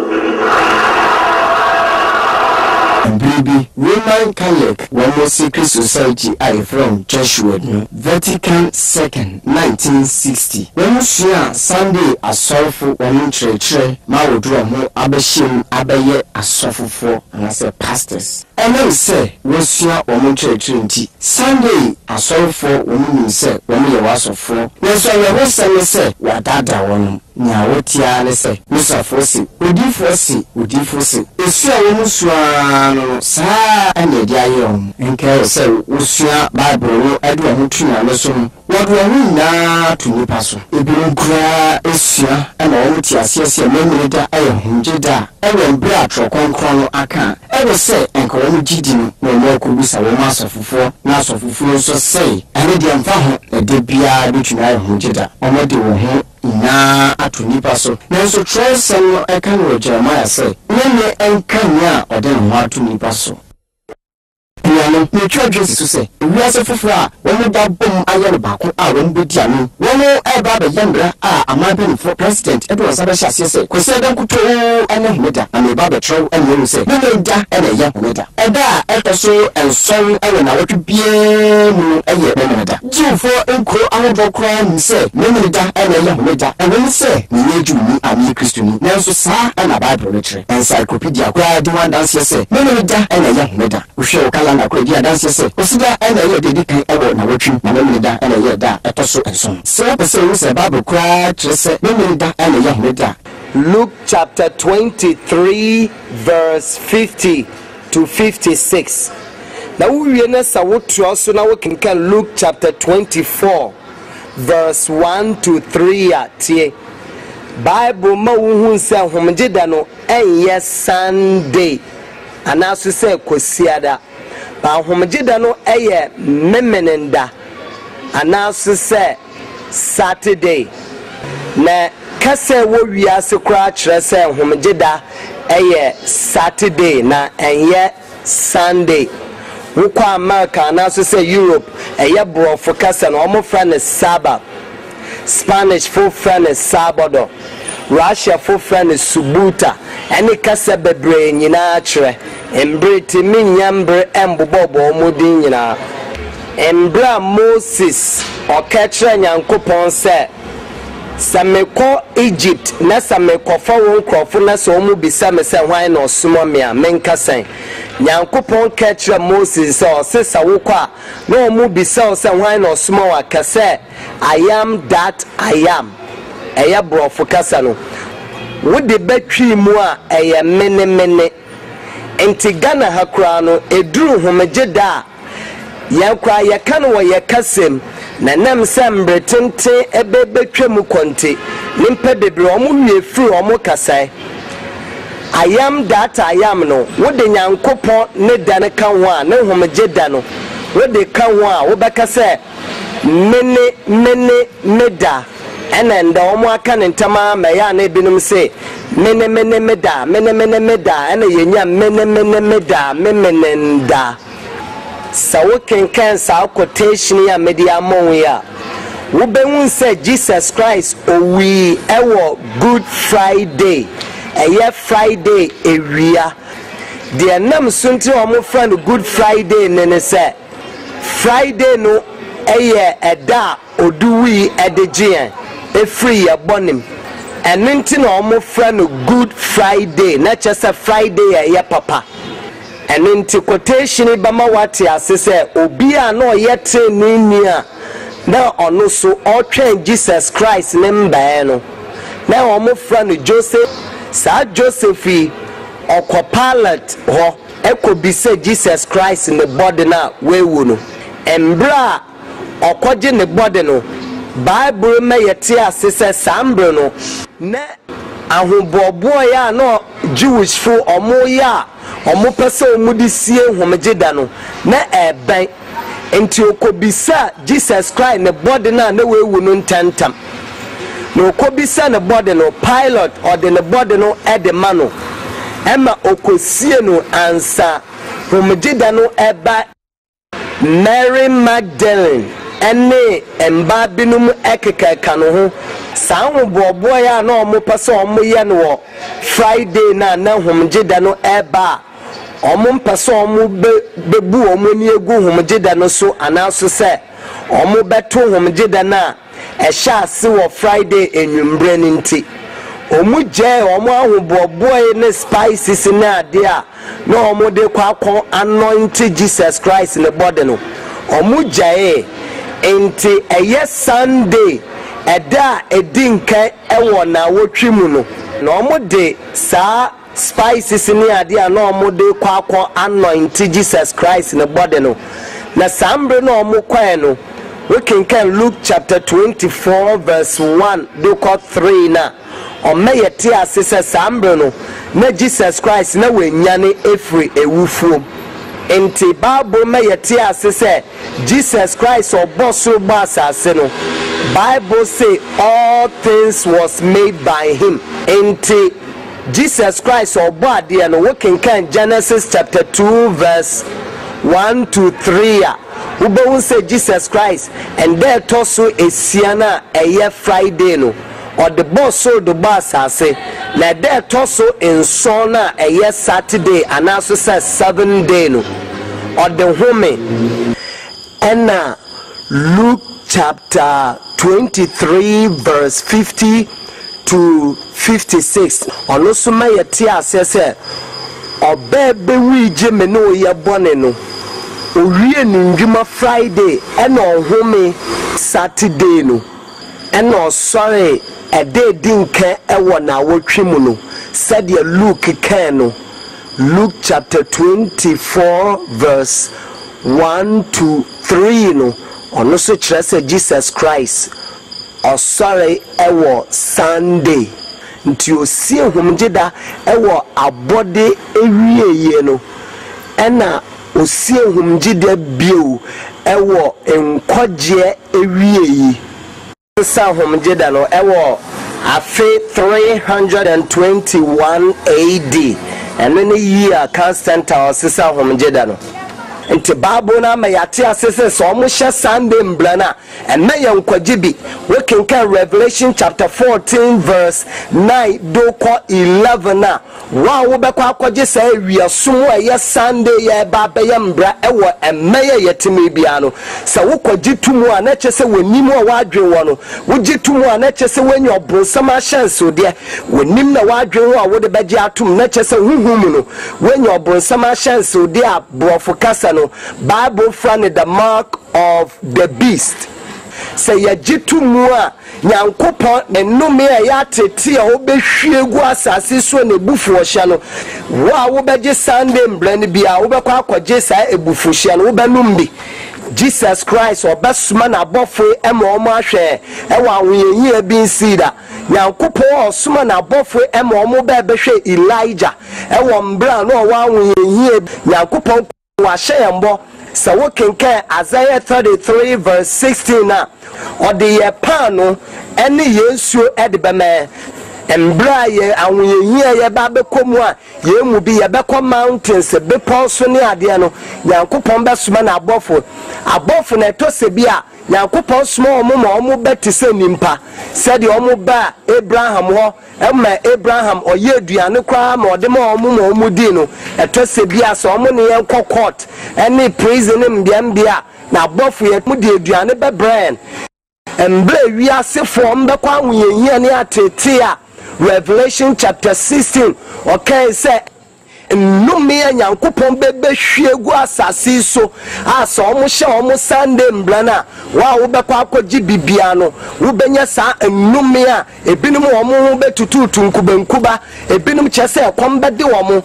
nsuo bedani moja wo kenkan Revelation chapter 16 a wunya mbra kenkan verse 1 ukosi end no atete na ebewiase ne sesi ampo de omu hwehwe embra omu etiete nyankopon no homjeda ye Saturday no so a omampani ba be hyemble se obi ankonkon sum ewiasom a ye Sunday no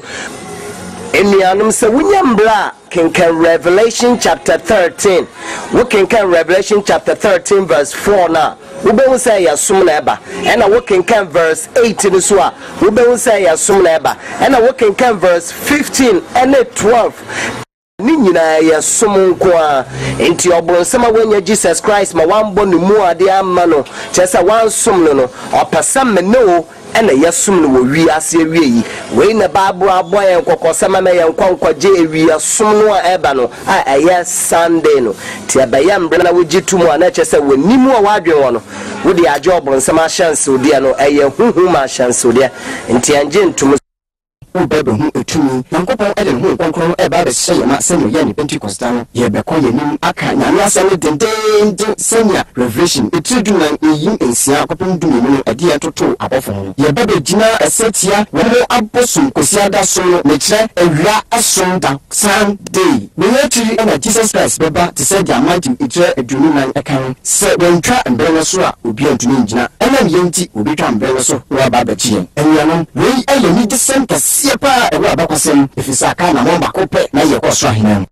Sɛ pese wunyi ewo nyamsumu ye pa de a enye na bomaden ekope enwuma ya mi bebodi edin ni the great controversy na nwuma sɛ wupe bia woko website na wo the great controversy a wo companies ahodo nyina ubenya enwuma bi efri wo ho so kita credit card nko ade a enye de nkura enti hwe so ubenya the great controversy bi sɛ ne be ya onyankopɔn ma ya obey ubenya ho adwenkyire ye na sa bo wiye ewo nyamsum emu and the pope bi obebebia ne botae baako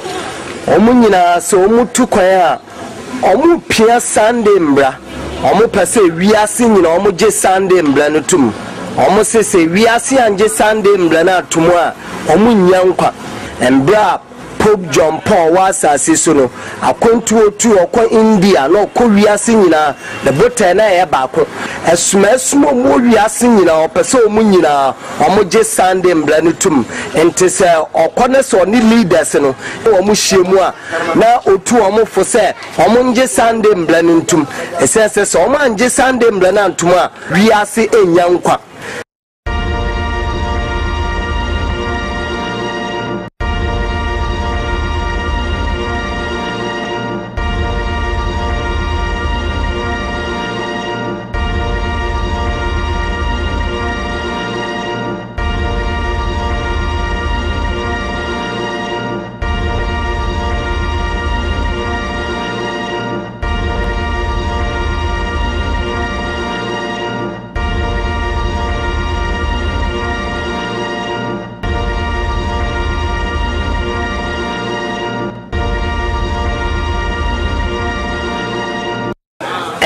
Pope Benedict 2012 a Vatican City of fraud or ye no all court for mu ye leaders na mu ye secret society o mu bebe hiem nyina ni preach na no de show mu nkran ni se o mu nyina che se o mu enhye Sunday mbla no na nko wiase nyina ntenuanom said the Revelation chapter 13 kano o se sa America o mu hyembla na America beboa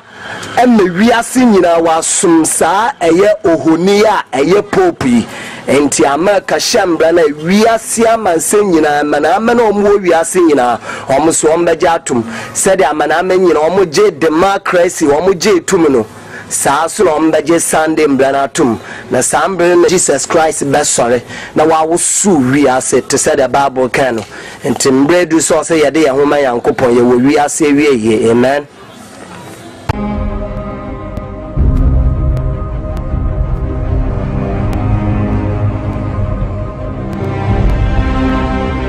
Cari amici, ieri martedì 15 maggio si è celebrata la giornata internazionale delle famiglie. Marking the World Day for the Family this week, Pope Benedict has appealed for the right to work and to rest for families worldwide. Tra due questioni strettamente connesse. In comments following his Wednesday lesson on prayer in the life of the early church, the Holy Father said, work should not hinder the family but rather support and unite it, helping it to be open to life and to enter into a relationship with both society and within the church.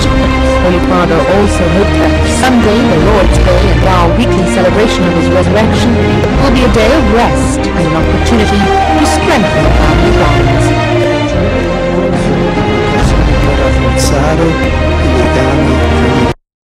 Bible no mayati asese ye huhum Israel. Enti sa wokenkan Revelation chapter 14 verse 12 na o se ye di Nyankopon embransam so ɛna yɛkura Jesus Christ ne gyidie. Enti sɛ wokenkan Isaiah chapter 60 verse 3 do kɔ ne end na ɔma yɛte ase sɛ Gentiles ne yɛ wiasefoɔ a ɔmo nsie Nyankopɔn homegye da a ɔmo yɛ honhom mu Israel ɔmo de ɔmo ho baba bɛka yɛn ho ɛwɔ wiase awie. Ebinim fi Roman Catholic Church asol dem komba baba kan ebinim fi Baptist Methodist eya asol wo wiase nyina ebinim kro mo nkwa asol ene ebinim so mo ye nkramofo ne ade embro omampanin de ne nsa behye emblase a obehye ewiasum a ye Sunday na baba ya mbla no enti onua Jesus Christ or number was Solbiamu. So we can get Revelation chapter 18 verse 4. Or some men crofo, moon free. It says, Omundi Elko court in Biambia, say ye Gideona, ye crana, ye see whom jeda, yanje a ye Sunday blanun to mino. Sambena ya bejinoa ya boboko ya beme wiasefo nyina beti asese sa Sunday mblana Yankopon se mama yanje ntumuno entembra ye church ye gidie mu a ye ne omo kɔ Bible mu a ye mo omo Bible references ne ade no sambre nimpe bebre ombe hu se yes ye ne ye kura wie yinsam bre omo de omo baba baka ya ho. So new organization na omatin wo yemu a ye 7-day Adventist na wo hwa obo nse omo logo no mezuma benim na wehunu ye omo logo na ti sei wo behwe na no so no omo ayen eye yellow wo behwe na ase no omo ayen green na omo aye bibi ti se cross bi o se bibi o ye si ni trase bi aye se defenfine when ye new organization when you foundation dia Nyankopon de man 1844 but we a year dia pastor wunum ni ade o mo de da no no mo de nimpa bebre akosum ni entertainment no logo ati sei mo so mo ye SDA fo no mo nkwa ye titigidie no mo de church foforo bi ye Roman Catholic Church ne church bi a leaders no mo afọ mo de adada members na wo obo se logo ni sei na te sa logo ibi a won se omo ya foforo mpeteku na omo se ya so no na nko we ibi wo ko we ibi a wo be konda dem akobro nsam je we na pastor wu ene no kofo omo de da no ene wo ko abochi ko abebre ya omo atetete no we yemu no ba ko ne wo se omo bas kwa ne wo se ya trawo wo se omo you see organization foforo na se ku foforo omo logo no bo se bobas no anu na me zoom na ba ni wo du kwachi a wo behu omo atete no wambiambia bebre bi wa cry bi wa takwa de bi wa kumase bi wambiambia bebre wo kwa brochi kwa bi wo ho wo so wo hwe ye logo dada na wo se ne antisa we in a Roman Catholic Church omo leaders no omo yo court na omo abetetete eye asafufufo yo no wo so omo use sa logo we enti wo ko bia wo be konda dem ye gide train wo early writers eye edi ensema na so say spirit of prophecy no say na me yan kokoko sa nhyiamu we wo payana ye 7-day Adventist the yet 7-day Adventist ye kura yet gidie na ubo say ye logo ni dia ubo say na te ubo say ye use Revelation chapter 14 verse 6 to 12 ubo say ye use bofun kransam miensa logo no da na bofun miensa ana ye logo ba ko so aya Habakkuk logo Habakkuk chapter 2 ah kasa yan plain our table so said abaya de otwam bia obetimi akankan no Habakkuk chapter 2 tables na ya printing wo paper so abako ya 34 the publishing 1842 and abako so omo publishing 1850 no we organization for abako so another location and any obon so logo no obon say me zoom o logo no me de kwa chiri kakra wo da me zoom no mbra nim say da be yo be hu ni we 7-day Adventist and as say SDA no a new organization omati wo yemu a chese pastor wo no ne ade omude de da no no na omude nimpe bebre akosum no the bia so omu logo anaso sa ahyansode no obehwe na the same thing na I say yellow and asia no I say green be say we can selective message volume 1 page 204 or say your bronsam na sade say Obama insisei bi aba ede toso so akonhwefo yemu o se sansisei a omude be yemu ebe ne sai yegidie dada no ombejai ede ato ombe sha se omote asafofofo bi ewe yemu obisa sam se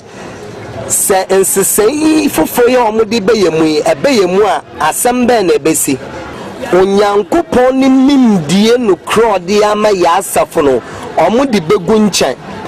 ombete asafo fofo bi weyemu omu betwe books afofo eweyemu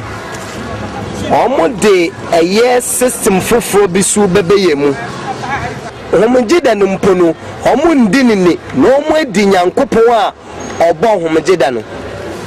impenimfo a omo asafo fofo omo atin weyemu ombe chechre se omo nchechre fofo omo chechre no papa chen ye nchechre dada no se wuyi Nyankopon firi wa omo de omo hu nyina betu nimpa tumezo se wuyi Nyankopon firi wa ensum mbo bia omo fapem no omo besi no wo ahwea so na enhuma betumi ade nyina ebebububu omo fapem no selective message volume 1 page 204 Ellen G. White this quotation etoto to the Jesus Christ can say omo musi omo den ewa ahwea no so a enhuma etu ibebububu omo den nyina no ode toto to omo ntina kire say Sunday mblana eba no sa asafofofo ye omatin we yemu a pastor ewunum ni ade omode de da no omo fapem no Sunday mbebe tututu ni nyina ma omo akwaje bi wokwo a de din kan osa wo ya ne se nante we asono nante wo ho na hwe omo logo anaso se omo sign board a omo wo no eye 2520 677 50 manasa na mabreso abebe sini down ene dia wo mensa right anase menu fa no so wo bo se fitisura abebe sina sene ene dia wo benkum anase atebe no so wo bo se fitisura abebe sina sen pepepe se wo hu se sa nchechire papers mienu ya yefra ne Habakuk 2 tables ewo hodia na chese wako mpeteku SD sumfofo no ma ba betin wo yemu a pastor ewunum ne ade a omode da no no omo no omo ye new organization anaso say asafofofo be ya ye kura ye titijidie no wo can Jude chapter 1 verse 3 no oma ye ti ase say your content che say ye ma ye titijide na nkasa enso ye ni mama ye ntwe ye ho mfronti ye na ye 7-day Adventist ede toso so akonhwefo spirit of prophecy announce say a ensam no wa ma yate ase say embra depression announce say or how baba asafo no yemu no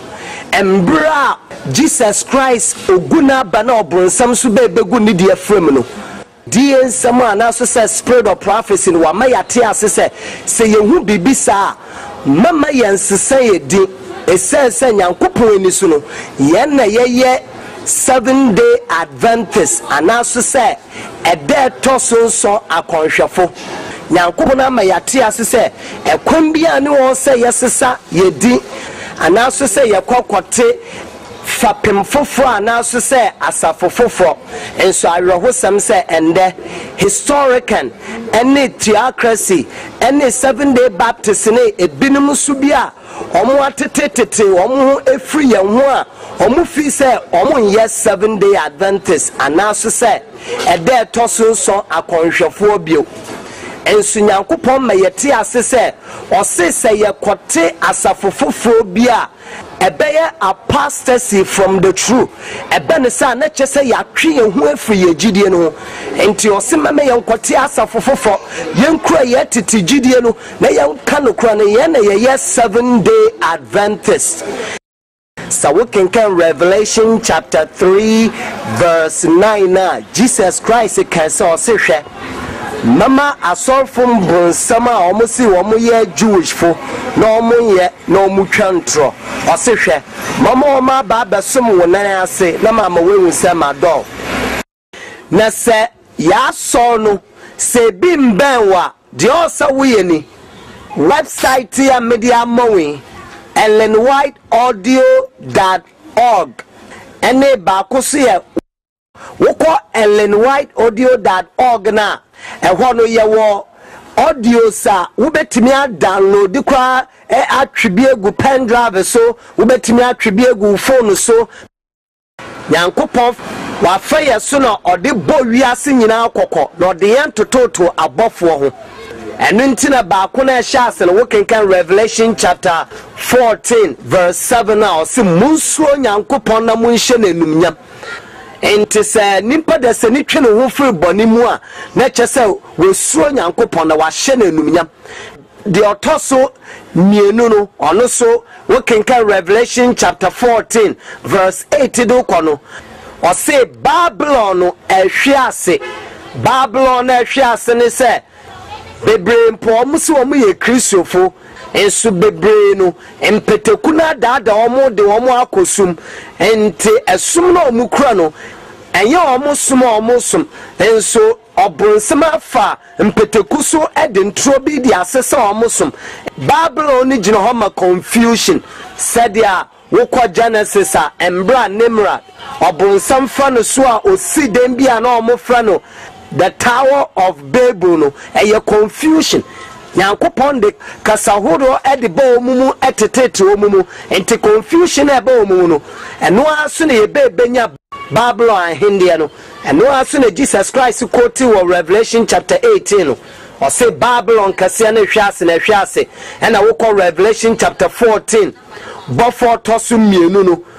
ne nkransam ne se Babylon ehwiase na ehwiase ena wokenkan di otoso miansana na asama okene ewo Revelation chapter 14 verse 9 do kwa 11 enti osiso bia sum sa beast ene ni honi no a yankopo ebufu hina eba no obanu enti beast na nkasa so se Sunday ni ya hyansudie bia eye nutumi Sunday ni bayam brawa mani bia wotim bia wo beji atum no na kyese waje sa antichrist beast we na chance odi no wobetimi akoye copies free wobetimi aye copies na wodi asemi akọ ba wo kwa akade Jesus Christ kan no osema somam wo mpetekum munya nyansafo te se owo na mombra mo ho ase te se ebuburo enti wodi asemi kwei menkodi obi atam obronsam ne gente no all court for no ebi o ya wonutum obi o so de no akwa akohyem enam se sikapia ne ade enti ombe tak message no ombe keka kansam boni bi omo be ya omo se omo pese omo no ya argument bi but the ombe ye bia no ya nyansani ye gidie se ekon bia no o se ye kodididi nkofo atam anase ye kasa bone so bronsam ne gente anase nuko no all court for no se wode nyankopon asem bofo nkramia nsam wei ekọ na so omo solitie nyankopon asem na onua ye gidie se yemma nyankopon asem troy sam no yemma entwa na entwie nim so nka ho me say ya to se bia asem petekunu so omo solitie nyankopon asem a dia honhom ne baba ma adwem bia no na honhom no wa ma mekot na kyese etwa anaso se etwi obonsam ne jeta anasa all court for no omo anim ba ka quotation we Jesus Christ kan no o se di oye bone wo sum bia no ompakan na ompese obaba kan esense obi baka no bone nyankopon adomo a mema okwan se wo betimi aye copies na wo de asem wei akọ essence asam na ya media eye Jesus Christ dia ena wo a wo de asem ekobia so nua enkọhye entale bia enhye nyankopon anum nyam atale bia wo pasa wo kọhye no make sure say satan na ya atale a ehye nyankopon anum nyam enkọhye entale ntentia bibi te say jeans ana so say entale bone abeba no make sure say one shakra wo kọhye long sleeves kọhye atale bia kata onwuye say da be ye obi ahu obehu say Jesus Christ no honhom eye adwuma wo